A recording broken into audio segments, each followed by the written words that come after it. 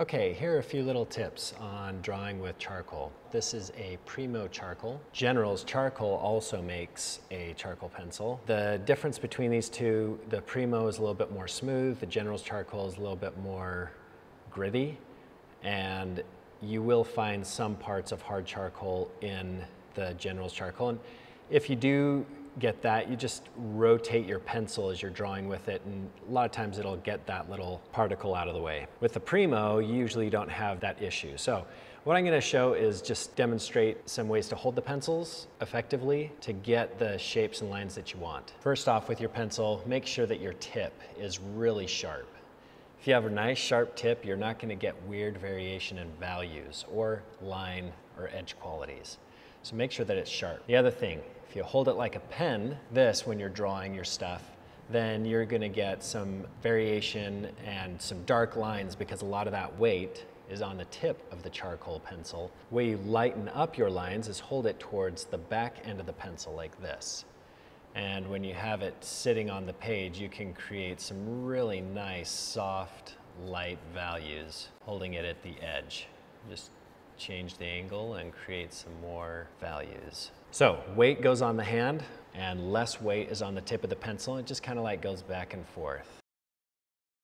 We'll draw a vertical line here, and I have this perpendicular to the line that I'm going to draw. I will usually get a nice soft edged line. Do you see how that just kind of softens out? Because it's using the width of the pencil to be able to create that line. If I come vertically and go with the line, meaning using the pencil parallel with the line that I'm going to draw, then I will get a nice, clean, sharp line.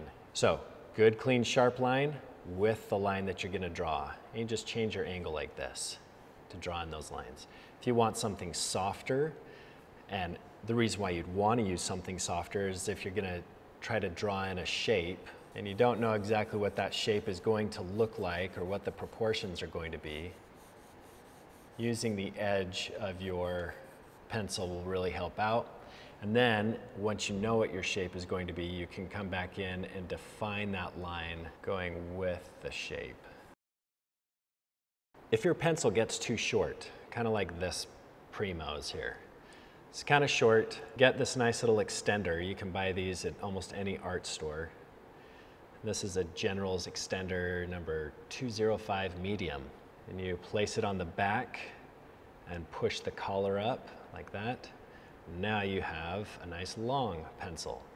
The nice thing about this too is that you're keeping your hand away from the page.